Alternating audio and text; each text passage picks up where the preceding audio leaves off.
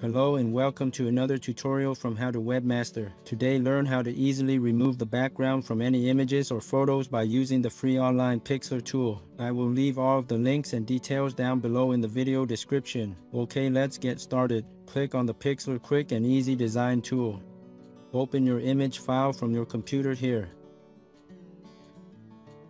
Click on the scissor icon here. This is the Cutout tool. Then click on the Magic Cutout feature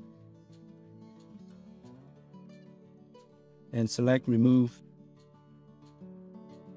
Next, you can play around with the tolerance level. You can start high or low. Click on any part of the background you want to remove. If it looks good, you can keep it. Otherwise, you can click on Undo here. Try again with a lower tolerance.